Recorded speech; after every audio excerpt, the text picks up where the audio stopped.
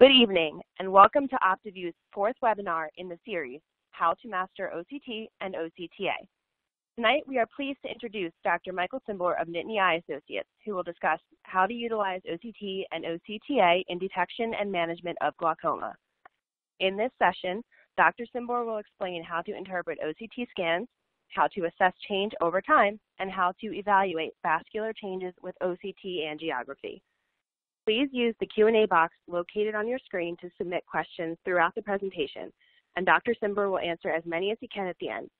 This webinar will also be available to watch on demand on optometricmanagement.com. Dr. Cymbor, please take it away. Thank you very much, Angela. Again, my name is Mike Cymbor, and for 21 years, I've been practicing optometry, but of 18 of those years, I have been on the front lines of glaucoma care, like many of you. And as we know, each glaucoma patient that we see, they're kind of ours for life. So I've accumulated a large number of glaucoma patients in our practice. But about 3 years ago, we brought in a fellowship-trained glaucoma subspecialist, an ophthalmologist, and he and I have been working together for the last 3 years in a glaucoma referral center. So part of my week is kind of set up where I'm seeing a lot of glaucoma referral patients. So that is kind of my background, and I hope to share some of that experience with you. And it was just yesterday that I was sitting down with one of our lead technicians, going through our OptiView Avante instrument. And we came across a screen that I had been unfamiliar with regarding the foveal avascular zone in angiography. And so the technician and I just had a conversation about it. We said, wow, we've been using angio for at least a year, if not longer. And here I came across a new screen that I was unfamiliar with. And in that moment, I felt both exhilaration, but also kind of overwhelmed. And so I think that's a lot of us are experiencing that in glaucoma care. Exhilaration because we're in the midst of an OCT renaissance, but maybe feeling overwhelmed at times because OCT technology is changing so rapidly. And so part of tonight is to kind of reinforce what you already know about glaucoma management when it comes to nerve fiber layer, maybe expand upon some of those ideas with the ganglion cell complex, and maybe get into some new areas in terms of angiography. So that's what we hope to accomplish tonight. So these are my disclosures for tonight's event. So we'll start off kind of with a hypothetical question. If you're alone on a deserted island, what instrument would you choose in your glaucoma care? And this actually was a question posed by one of my glaucoma instructors when I was in optometry school in the mid-90s. And at the time, I think he made a case for an intraocular pressure measure, maybe Goldman or maybe even Schiotz in those days, who knows. But I've heard various other people throw in their ideas. Maybe it would be a retinal camera, it'd be an ophthalmoscope. But for me, if I was alone on a deserted island, my choice would be, with thousands of patients who have glaucoma, for me the choice would be an OCT. And in fact, there's a group of researchers who actually asked this same question in a slightly different way. This group of researchers looked at visual fields, stereo photographs, and OCT, and they tried to find which was the best at differentiating early glaucoma, and they found in this particular study that it was an OCT instrument. So that really tells you how far we've come. For example, when I graduated in the 90s from optometry school, this was the established glaucoma paradigm, where structure was important, but maybe it was a little more important about intraocular pressure and visual fields. Not to say that structure was not important. Certainly, optic nerve head assessment was important, but when you're talking about progression, structure was comparing optic nerve head photographs, we know there are a lot of limitations. So intraocular pressure and visual field was really the main tools to manage glaucoma. Whereas now we're evolving in saying that, yes, intraocular pressure, we know it's still important, but maybe it's not quite as important as we thought it was in those days. And yes, visual field is so important, particularly in advanced cases of glaucoma. But structurally, we still find, we are finding more and more that structure is quite important. And while we don't want to diminish the utilization of optic nerve head photographs, I think OCT, because of its reliability, its reproducibility, and its objective way of assessing the nerve fiber layer, and ganglion cell complex, OCT is really becoming a mainstay in glaucoma care these days. We're going to touch upon several areas of interest in OCT. We're going to look at all 5 of these areas within our plan for the next few minutes. Let's start off with the circumpapillary scan. I think it's important to remember that a lot of our printouts, we get nerve fiber layer, we get ganglion cell complex, which are very important. And in our minds, maybe there's a bit of magic from the time the patient gets the scan to the time we're seeing the printout. And those are all very, very good and very important pieces of information. But are we getting what we think we're getting? And this is maybe kind of a way for us. We can go back and really look at the circumpapillary scan to make sure that our scan is accurate. Make sure that those layers are well defined. Make sure we're not missing some of those areas from patients blinking. So that circumpapillary scan within the OptiView platform can be found within your within the nerve fiber layer printout, or if you're in the program itself, the nerve fiber layer portion of that. So that is that's something that I encourage you to go back and look at from time to time, particularly if you're not sure if you have a good quality of scan. Here's an example. On the top right, we see the NSTIN scan, and essentially that's looking at a circumpapillary scan. But you can see where the white arrow is at the top part of that black and white picture. That corresponds to the bottom arrow, the bottom black arrow in the part just below where we see the green, yellow, red part of our database. So it's nice to see, okay, where we're seeing thinning, where the black arrow is, it's nice to go back and look at the circumpapillary scan to make certain that that kind of lines up. And again, we're seeing what we think we're seeing. Just a word about normative databases. I don't like to read quotes verbatim, but I think this is worthwhile. Dr. Michaelides from Moorfields kind of says the ability of these images to detect subtle and early changes is limited by the quality of the image. That's what we kind of referenced on the last slide, and the robustness of the reference database. And that's a really important point. So, for example, on our color nerve fiber layer reflectance scan on the right-hand side, we have the reflectance image of the right eye. So supratemporally and infratemporally, we're seeing that nerve fiber layer is nice and thick. But then in each different sector, for example, the ST sector, it assigns microns to 120 microns. And then if we go supranasal, 82 microns, and all around the horn here, it's being compared to a database.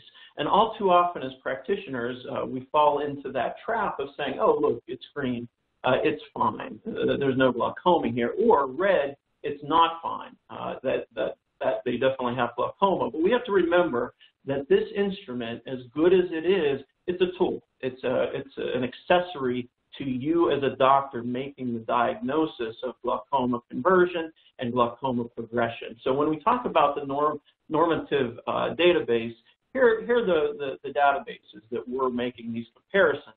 So we have TopCon at the bottom, Spectralis, Cirrus, and Avante. And then if there are any OptiView iView users, that database actually is 499. And so we kind of see that all of the databases contain a certain number of patients, contain a certain number of refractive errors, and contain a certain number of different races.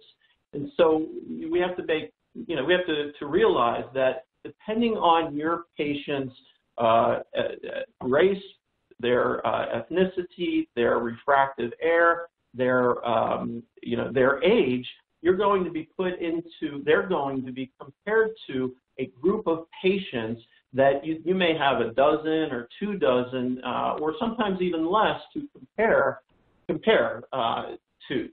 So keep in mind that normative databases they help you make a statistical analysis. They're not really telling you whether or not there's glaucoma. Okay. Looking at the next slide, the optic nerve head map and nerve fiber layer. So that's really where, that's where a lot of the bread and butter is. That's kind of, for those of us who've been using OCTs, which is probably just about all of us on the call tonight, nerve fiber layer is where we realized how important OCT was for us. But again, remember that we have to always go back and look at the anatomy. So I thought this slide was nice because on the right, that's the printout that we're looking at on a daily basis. But sometimes we have to remember, we have to go back, and on the left is kind of a representation of the true anatomy. And in the middle is almost like an augmented reality picture where the scan is actually superimposed on the anatomy. So that's really what we're looking at. We have to keep that in mind. It's just not a magical printout. It's referencing the anatomy. There are a lot of metrics when it comes to the nerve fiber layer. And so as we look at the middle portion of our slide here, we can see average nerve fiber layer thickness, average superior nerve fiber layer thickness, inferior nerve fiber layer thickness. Those are all very important. And then when we go into the optic nerve head analysis itself, that is important as well. I hesitate to kind of throw these numbers out, but I do think it's important to keep some of these numbers in the back of our mind. So when we're assessing nerve fiber layer, use caution when the average nerve fiber layer thickness is less than 75 microns. So certainly that would raise a red flag. Or if the inter-eye asymmetry is greater than 9 microns, that should also be a red flag. So here we have an example on our left of some of those summary parameters. We can see the right eye in green and the left eye in red. And so, we can see, if we go back to our the top part where we say, hey, if it's less than 75 microns, really be concerned about that, or at least have it raise a red flag. In this particular case, the left eye in the nerve fiber layer thickness is definitely raising that red flag. And then on the bottom part, the inner eye asymmetry is greater than 9 microns. We can see in this particular example, and this is an obvious example. Most of the examples we deal with on a daily basis are not quite this obvious. But to bring home the point, we can see a difference in the average nerve fiber layer thickness of actually 26 between the right eye and the left eye, and that certainly raises some red flags. Looking at the reflectance image, on the left we have an example of normal. And so when we look at these, not only are we looking at the thickness of the supratemporal area and infratemporal area, because that's where a lot of the action is in glaucoma. That's when we see change, a lot of time it happens in those areas. But we're also looking to see, does it extend all the way to the boundary of the scan that we're taking? For example, in the right eye, on your right is an example of a patient that does have glaucoma, and so their nerve fiber layer, the reflectance is being flagged supratemporally as far as being yellow and 100 microns, and infratemporally being red and 89 microns. So not only, as you compare those two different pictures, you're seeing a difference in the reflectance image. You are also seeing a difference in how that reflectance extends to the border of the scan that you're taking, where particularly infratemporally, you're seeing quite a bit of quite a bit of blue, quite a bit of thinning. So that raises some red flags as well. Next, let's get into the ganglion cell complex. As before, we have our standard ganglion cell complex printout on the left, and all the way on the right, we have an example of the anatomy itself. And in the middle, we have an example of the augmented reality picture that I talked about, where it's superimposed one on the other. So this really captures the area that we're scanning. The ganglion cell complex, when it comes to the OptiView, and each different company measures this slightly differently. OptiView, the ganglion cell complex is made up. It measures the nerve fiber layer, and it measures the ganglion cell layer and the inner plexiform layer. So on the top right, we can kind of see just how the OptiView kind of segments out all of those different layers, and it combines the top two to make the ganglion cell complex scan. And on our left, we can, we kind of have an appreciation of the anatomy itself. Okay. So why should we even look at macular ganglion cell complex? You may remember, like I do, the days where all the OCTs had the nerve fiber layer came out with it, and we all realized how important that was. But OptiView really led the way when it comes to ganglion cell complex. So there was this debate within the field of glaucoma. Is ganglion cell complex even important? Well, we know that it is, because we know that macular damage is common and may occur early in glaucoma. Some studies say, and Dr. Hood from New York is kind of leading the charge in this, saying that you may notice macular damage in 50% of all glaucoma patients. And so we now know how important the ganglion cell complex scan and how important it is to look in the macular area. We also know that focal defects are more reliable indicators of damage than sometimes overall thinning. They're both important, but we know that glaucoma can affect in a focal way, an asymmetric focal way. And so we know because of those two reasons, looking at the macular ganglion cell complex is important. And if it's affecting areas close to the macula, it's going to impact that patient's quality of life. And so we're really hypersensitive now using the ganglion cell complex scan to be able to recognize damage when you see it and intervene appropriately to preserve as much central function as possible. Looking at the ganglion cell complex metrics, we are, here's the right eye and the left eye, and all of these are important. We can look at the total thickness, breaks it up into superior thickness, inferior thickness, compares the two eyes, and then it looks at two different metrics that are very important. One is the FLV, that stands for focal loss volume percentage, and then GLV stands for global loss volume percentage. And I'll explain a little bit more in detail what those are. So global loss volume, if we kind of go across, we see the picture in the top right. That is when the ganglion cell complex is being lost in a diffuse kind of way. The focal loss volume is, as the name implies, it's being lost in a focal kind of way. So those are two graphic representations of what GLV and FLV need. And then as we look down at our slide, the bottom right-hand part of our slide, we can see, again, the FLV percentage and GLV percentage as well. The FLV percentage, I really want to kind of highlight that, because there was a study in 2016 in the American Journal of Ophthalmology, and they found that the FLV percentage was the most significant predictive factor for visual field progression. The most significant predictive factor for visual field progression. And that's compared against pachymetry, that's compared against a lot of these other parameters, and it found that was the one factor that stood heads and tails above the rest. So if you're not looking at the FLV percentage on a regular basis, I would encourage you to do so. Use caution when the inner eye asymmetry of the ganglion cell complex is greater than 5 microns, or when you see asymmetry across the temporal horizontal raphe.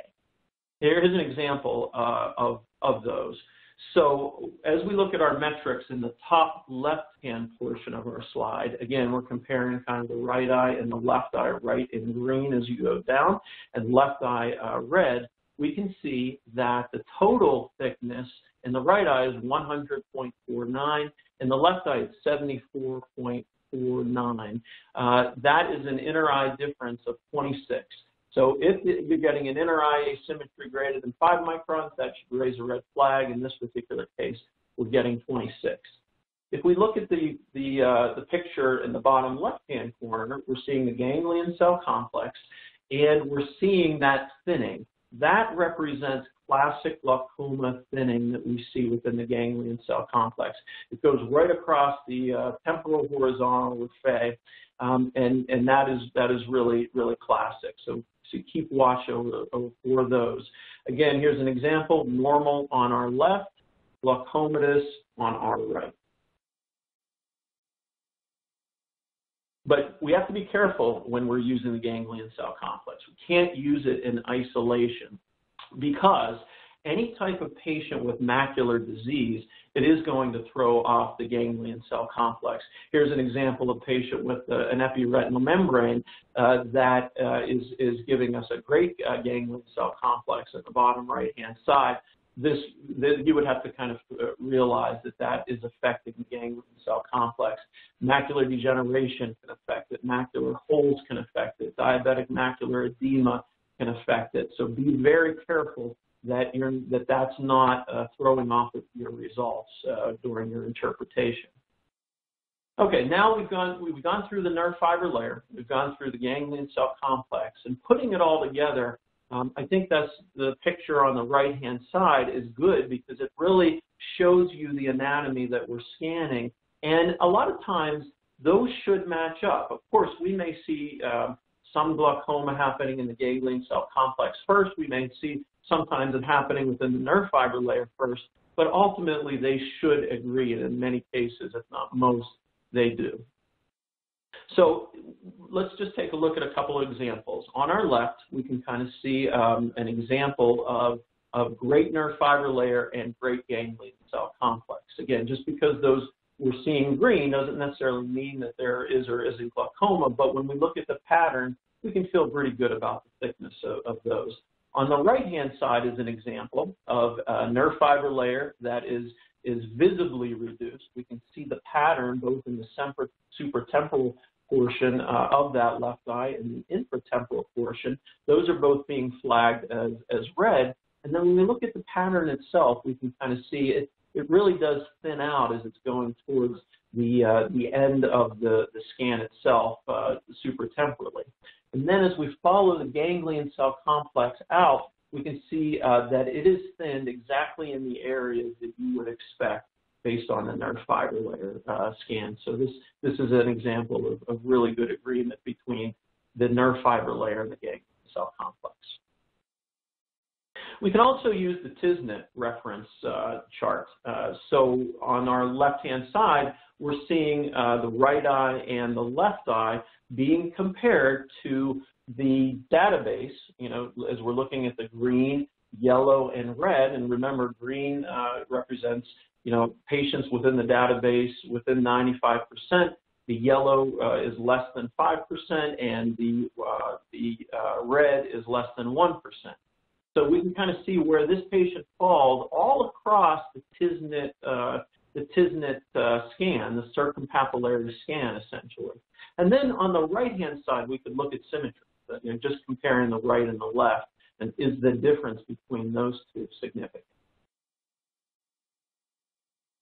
Here's an example of using the Tisnet to our advantage, where on the on the left-hand side, we can see that the Tisnet area is very symmetric. Those two curves follow each other quite well. While on the right-hand side, we can see that the solid line is the right eye, so that would be the one being affected on the bottom right-hand side where we see that particular scan. And the left eye is much higher, so it's being flagged. That red area between the right eye and the left eye, right on the border of the supratemporal and supranasal, that is being flagged for being having some asymmetry. And that's an example of a patient with glaucoma. Okay, so here is an example of kind of a much more subtle case where we have a patient with the right eye. That's the top two circles that we're seeing, and the bottom two is our left eye. Now, most of us know that, but if there's anyone that's not, I just wanted to verify, just kind of reinforce that fact. And then when we look in the right eye, we can kind of see that the infratemporal area is being flagged. We can also see the reflectance image of the nerve fiber layer start to break off as it gets close to that 101 reading. We also see a little blip in the ganglion cell complex on the left-hand side of our screen, whereas in the left eye, there is one area that's being flagged, the TL portion is being flagged at 52, but the ganglion cell complex looks great.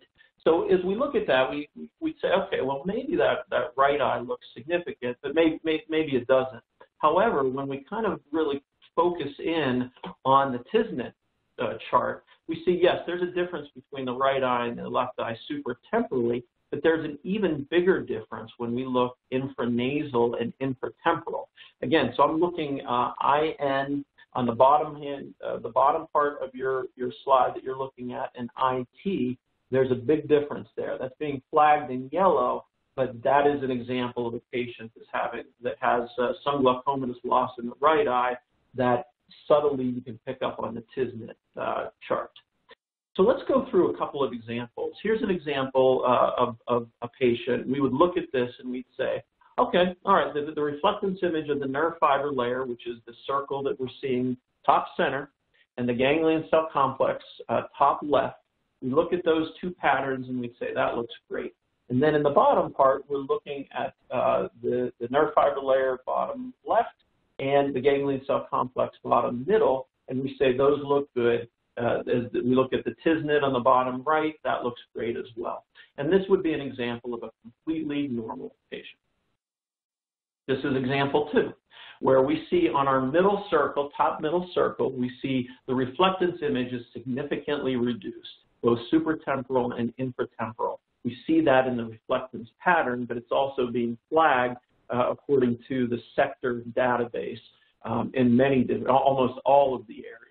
Whereas the ganglion cell complex is completely kind of, all that green is washed out and replaced with red. So that right eye is significantly affected.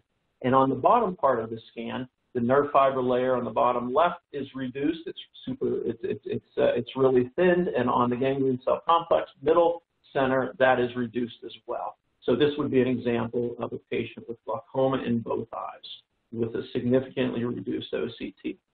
Now we look at this example 3 and we say, okay, in the middle center section, we can see the nerve fiber layer reflectance looks pretty good. Looks pretty good. There's not being flagged at all, is it?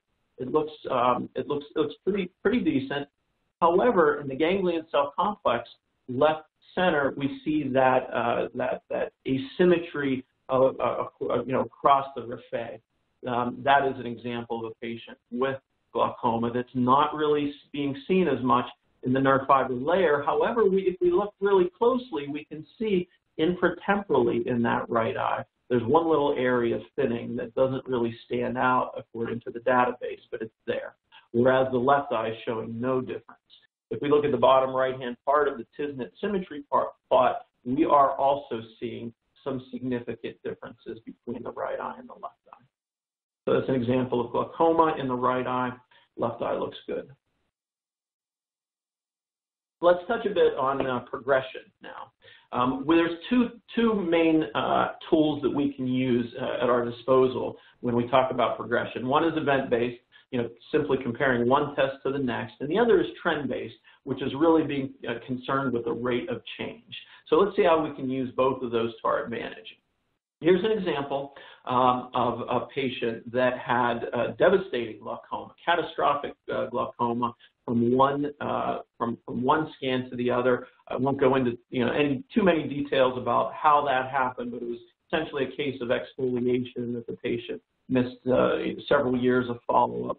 comes back in, and this is what we see. So on the ganglion cell complex, looking at the left, it's all green. That looks wonderful, but then the first scan, which was 4 years later, just to the right of that is red. Comparing those two, the first to the second, and looking at how different that pattern is, we're using event-based pattern analysis to look at the difference between those two. Then, if we look at the nerve fiber layer in the bottom center circle, compare that to the second circle, how we lose a lot of that reflectance in nerve fiber layer. Again, comparing that one to the next is using event-based. Also, in the bottom right-hand side, we can use our Tisnet chart. So that's, looking at those different scans. The black line on the bottom right-hand side, where it's the highest, that's the baseline, and the brown line, which is the lowest, that is the most recent. So looking at those differences, that's using event-based analysis to confirm your diagnosis. So when we talk about event-based, there are some pros and there are some cons. It's easy to use. It's pattern-based. You can use your reflectance images and your Tisnet chart, just like I showed you, so that we can look at progression. But there are some drawbacks to event-based. You can miss slow progression. If the progression is really slow, it could lull you into sleep, and you won't necessarily see those differences. It's also susceptible to outliers. And so if you get maybe a scan that the thickness really decreases one to the next, but you realize, wow, that second scan wasn't nearly as accurate, it's falsely telling you something that is not true.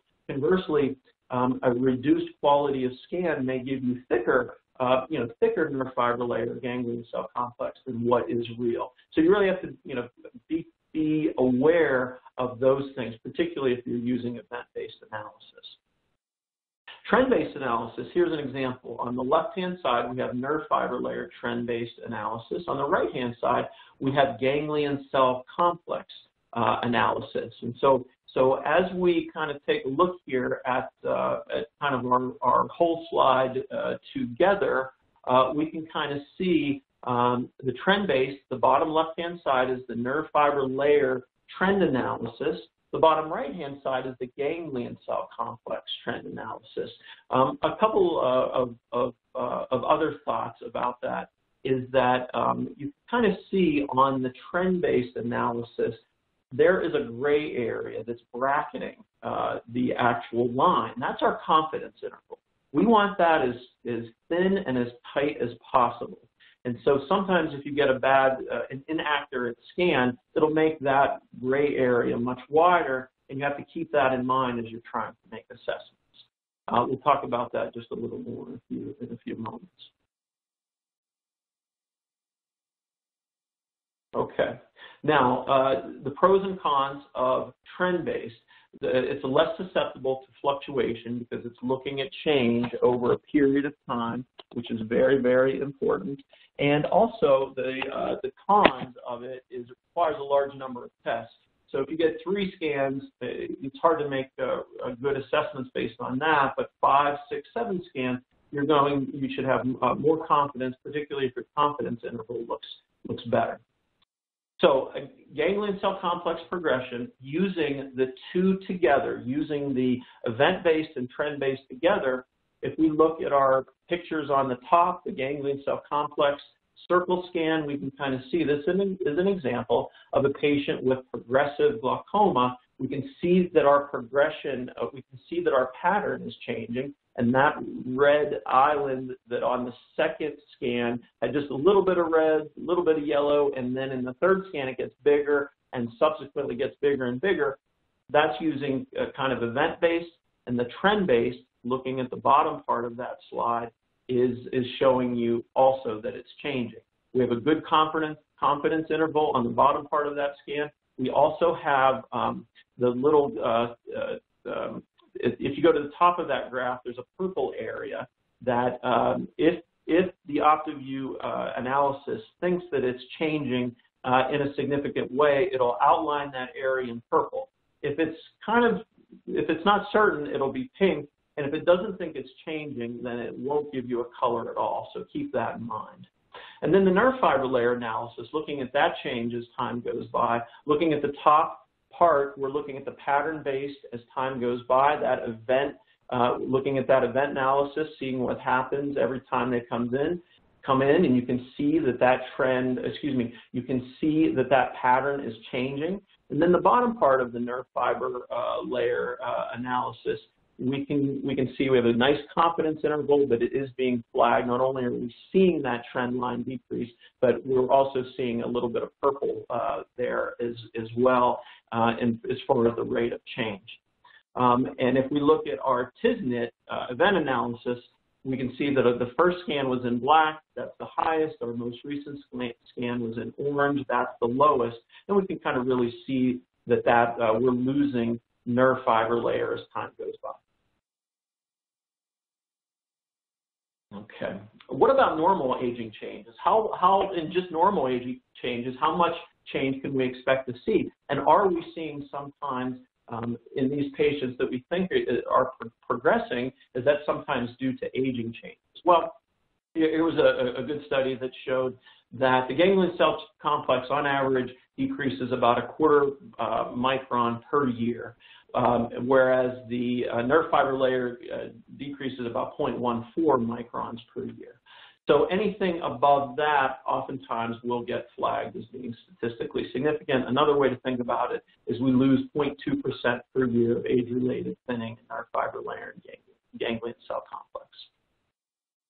Be careful about high myopia. Here's a case of an 84-year-old white male who has a Tmax of 27 and 24. So those pressures are in an area of potential concern. Average pressures in the mid-teens. Pre-cataract surgery, RX was -10. In the right eye and the left eye, pachymetry 601, 599. You can see the corneal hysteresis of 13.7 and 13.9. So there are some red flags being raised here. Here's an example, or here are pictures of the fundus. And we look at these non-specific changes within the octopus visual field. And here's the OCT. And if we look at this OCT, we would look at the pattern-based of the pattern of the ganglion cell complex, and we can see along the top, it really doesn't change much. And in the nerve fiber layer, in that middle section of circles going across, it's hard to tell what's going on. But if we go down to our trend base, looking at the bottom left-hand side, we'd say, wow, that nerve fiber layer looks like it's really changing quite a bit. Wow, this patient has glaucoma, and we need to be careful about that. But look at the ganglion cell complex trend, bottom right-hand side. Look at how flat that is. And then if we look in the middle right-hand section of the TISNIT, we can see that because of this patient's myopia and quite a bit of parapapillary atrophy, we are getting all kinds of crazy scans. So in this particular case, when we see these tie-dye patterns in the middle of the nerve fiber layer and high myopia, we really have to look for the ganglion cell, look towards the ganglion cell complex to help us out. Here's another example of another high myopic patient, 58-year-old Asian male with Tmax of 21 and 20 with a refractive error of -7. You can kind of see the pictures here. And the visual field is showing maybe some central changes, maybe some arcuate changes. But when we look at the OCT across the top, the ganglion cell complex, we can see that that ganglion cell complex pattern is absolutely changing. And then when we look at the nerve fiber layer across the middle, that is changing as well. That's being confirmed now in our nerve fiber layer scan trend analysis, bottom left-hand side. It's also being flagged in purple as reduced, losing 1 micron per year.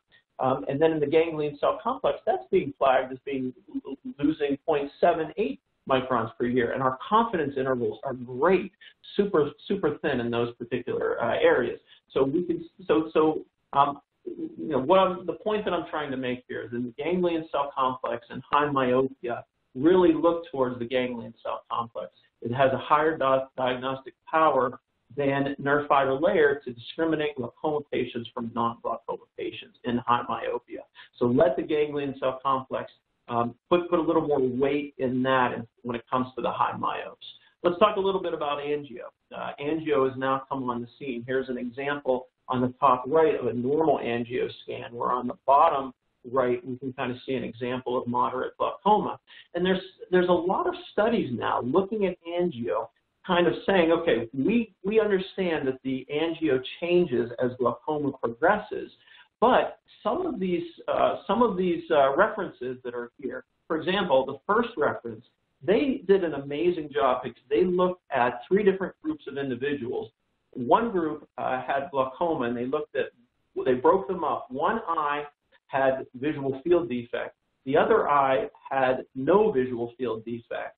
And then, so one group was the eye with the visual field defect. Second group was the eye without the visual field defect. The third grouping was age-matched normals. And they found that OCTA, of course it was reduced in the eye with the visual field defect. We would expect that. And of course it was normal in the age-matched controls. But what they didn't expect is in the eye without the visual field defect, it was also reduced. So the authors kind of concluded that early, we're picking up early changes within angio when it comes to glaucoma. And here's another picture: normal bottom left-hand side, moderate glaucoma, middle, and advanced glaucoma. So we've been long wondering what angio is looking like. Whether it's going to give us additional information as it relates to the management of glaucoma, and now the studies are starting to prove that it is. It's giving us something different, something new. But the same way the ganglion cell complex is affected in glaucoma, when it comes to macular angio, it is as well. So in the left-hand side is normal, middle, moderate glaucoma, right-hand side is advanced glaucoma. And if you haven't looked at a lot of these angio slides, the dark areas, the dark blue patches, that means there's not as much perfusion in those particular areas. So here's one case of angio that I want to discuss. A 66-year-old white male referred to the Glaucoma Institute of State College in January because of asymmetric IOPs, reported at 15 millimeters mercury in the right eye and 25 in the left eye. History of trauma in the left eye 25 years ago. Pressures that particular day with our ORA was 60.5 and 27.2. You can kind of see the hysteresis and the chemistries and the CVs. And so at that visit, we did a visual field, and that visual field is about as clean as you're going to see, completely normal, not picking up anything whatsoever. Here was the OCT that particular day in January, and we kind of see the right ganglion cell complex looks great. The infratemporal is being flagged in the yellow, little thin in that area, but that's the eye with the great pressure, remember? And the eye with the high pressure, the nerve fiber layer looks great supratemporally and infratemporally, and the ganglion cell complex looks good except for that one little red spot there. And so, in the ERG, the right eye was a little bit reduced, but looks good. But the left eye, the eye with the higher pressure, looked amazing, looked great. So at that point, we offered the patient the option of drops, laser, or monitoring. And so we said, okay, we all agreed, let's monitor. So at the 4-month visit, everything was the same. The 8-month visit, which was just about a month ago, just a little over a month ago, pressures now 16.2 in the right eye, 29.3 in the left. Visual field stable and unremarkable, HRT stable, ERG stable and unremarkable. And so we look at the standard scan, and across the top, the ganglion cell complex, we're seeing a little bit of, maybe a couple little artifacts there. The nerve fiber layer looks great. The Tisnet on the middle right looks great, and the nerve fiber layer bottom left looks good, but our confidence interval is not good. The ganglion cell complex rate of change, slight slope, but that is we don't have high confidence with that as well. But now we've got some angio scans. So in the right eye, remember that's the eye with the lower intraocular pressure. If we look at our baseline top left versus our follow-up in the right eye top right, there's no real changes in either the pattern or the numbers. But in the left eye, we look at the baseline compared to the one on the right, which is the follow-up, and we can see if we went right around the clock, top we go from 36 to 34, top left we go from 47 to 40, and if we went right around, we would see a reduction in the perfusion across the board, as well as the pattern. look, there's more non-perfusion on the right-hand side than there is on the left-hand side. Then, if we look at the bottom left-hand side, which is the superior, the right eye is the blue, the left eye is the red. We can see the blue is staying about the same superiorly, but the red is losing perfusion, and inferiorly, it's kind of the same thing. And then when we go to the whole image, which is the third graph over, we can also see the right eye is holding pretty steady, but the left eye is decreasing. So we might be seeing something here. We might be seeing the fact that we might be losing perfusion. Now, I need to get one more scan before, one or two more scans before we can really say that that's true, but at least the early analysis is we might be seeing change here before we see any change in the ERG change with the standard OCT. So I thought that was an exciting case, and that seems to be what the research is kind of bears out. So a couple last points, and then we'll open it up for questions. We started a wellness program within our office, and this was published in Review of Optometric Business in September. And so, like many of you, we had our main OCT unit, and we were using that all day, but it was mainly a referral. You kind of used as a referral area. So we eventually purchased 4 iView units. We instituted optional wellness scans for all exams. And so what we started doing is offering patients this. And I was amazed at how much pathology we saw that we would not have seen otherwise. We saw a lot of epiretinal membranes. We saw some cases of glaucoma. But here's some numbers that we generated. First month that we did it, we generated an additional 11,575. And if we calculate our monthly payments, kind of subtract that out, our profit per optometrist per month doing wellness was $1,358. So and then in July we hit 14,000 in revenue. We've never been under 11.5 from that first day, and here we are 9 months. Now 11 months into it. So we see more epiretinal membranes, we see more glaucoma, we see more macular degeneration, we see more macular edema. Things, subtle cases that are difficult to tell clinically. So it's good for patients, good for the practice. I do want to say one word about OCT when it comes to angles. The angles, using that high-resolution instrument to look at angles as an adjunct to your gonioscopy is amazing. Here's an example of a patient who in scotopic conditions in the top scan, her angle really would get narrow, and in the bottom scan, under photopic conditions, it would open her angle up. That's really tough to tell in gonioscopy because your light source is really high. And so, as we take a look, at those, OCT, because you can do it under scotopic conditions, does an exceptional job. Here's another example of a patient that we ended up doing cataract surgery and goniosynechiolisis to try to open up that angle, and open it up we did. So that was a really successful case there. So at this point, I really want to thank you for your attention and during this part, and I now want to open it up to questions. So I see we have a couple of questions here. So let's take a look at what they are. Here we go. All right, in the software program, where do you find the TISNIT summary plot? So in the software program, the TISNIT summary plot, if I can kind of go back and address that by looking at the the actual slide here. So here's an example of see if we're seeing that now.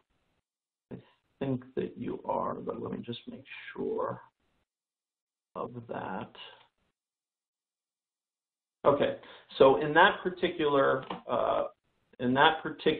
scan, good, here we go.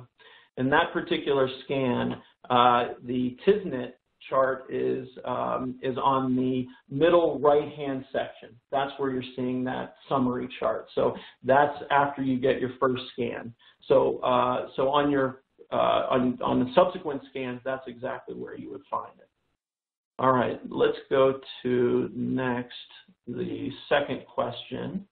Let's see if I can bring that up here. Good. All right, question number 2 is, on the Tisnet chart, the supratemporal asymmetry appears to be explained by just a small lateral shift, which may or may not be real. How often do you see that? That's a great point. I'm really glad that you raised that. So let's kind of go back to that particular example. Let's see if I can find it quickly. And so the question was, I think it's right here. And let's see if we have it. Oh, yeah. So here's the chart, the scan that we're talking about. You can kind of see what the questioner was asking is that one of the supratemporal hump is pushed more to the left. And how often do we see that? That's something we see more common in high myopes. High myopes have their supratemporal and infratemporal hump pushed, kind of more laterally, so to speak. So be careful about that when it comes to the high myopes. All right, next question is, I guess the Tisnet summary plot only shows up on the optic nerve head GCC OU report. So how do we get to that OU report? So how do we get to that report? So here is an example. Again, here would be maybe an example of your first, of your first slide, this first scan that you take. But any subsequent scan that you take, you're going to kind of see it within.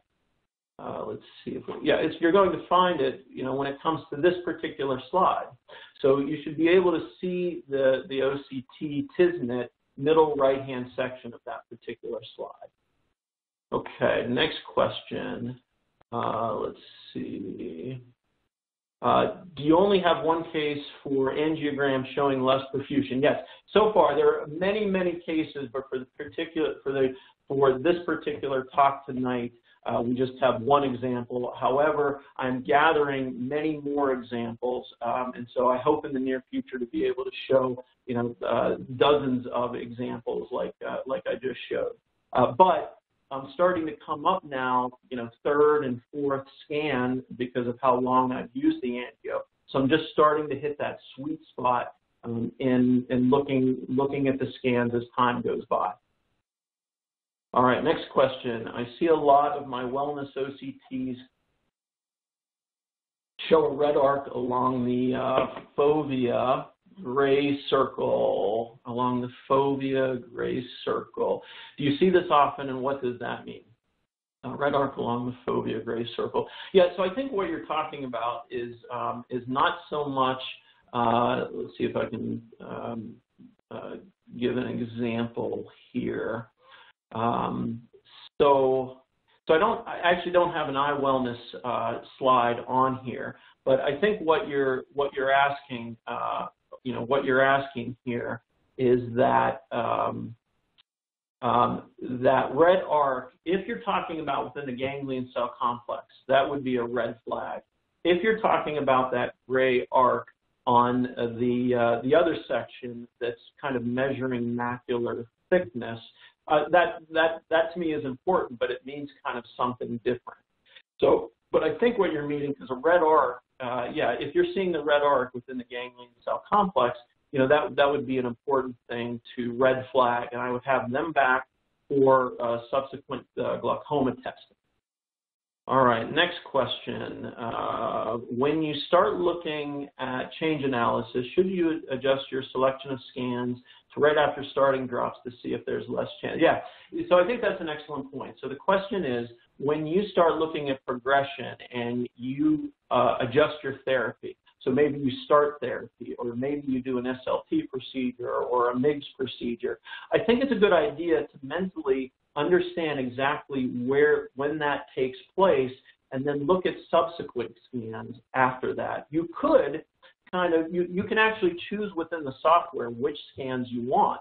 So you can kind of exclude within the software the scans that you took before that treatment and compare it to scans after you take that treatment.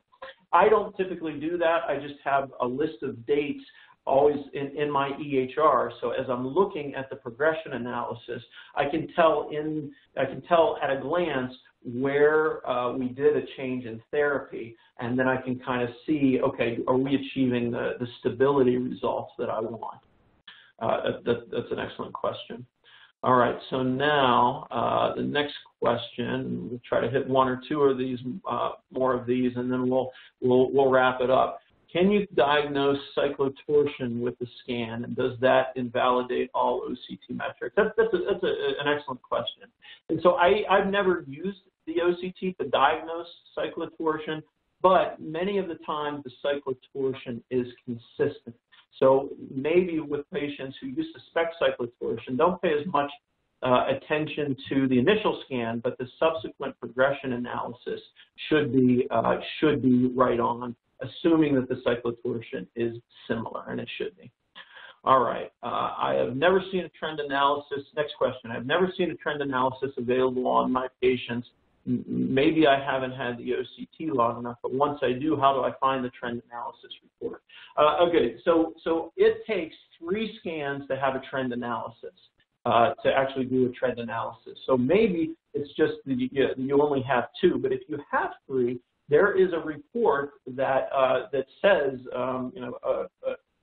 GCC and nerve fiber layer progression report. And so that is one that we always print out and put in our EHR. But oftentimes I'm also interfacing with the OCT information within the software program itself. So I do it both ways. So those reports are available, and I can't tell you exactly how to bring those up right now, but I'm sure your rep would be able to help you with that. All right, last question, and then we will finish up. In the nerve fiber layer analysis of raw data, how much change would be significant for a particular quadrant? Yeah, in the raw analysis, I don't necessarily look at that circumpapillary scan and look at the raw analysis and kind of say, okay, how much is significant, how much is thinning?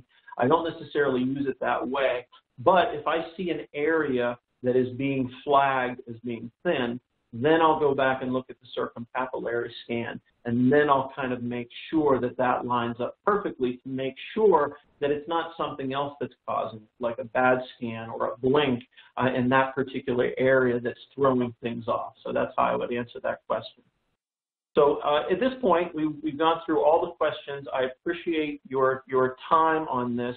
You know, I've made kind of my life's work to make it easy for all of us to interpret this. We know there's so much data happening within these. But in closing, I will say that OCT continues to play an important expanding role in glaucoma management. Glaucoma is an asymmetric disease. Scrutinize the nerve fiber layer and ganglion cell complex when assessing glaucoma conversion. Use a combination of event-based and trend-based analysis to your advantage. And OCT is a useful adjunct to gonioscopy when assessing angles. And angio may become a very neat method of picking up glaucoma damage earlier. So with that, I will conclude my part of the program. I thank you all for your attention, and I hope this was beneficial.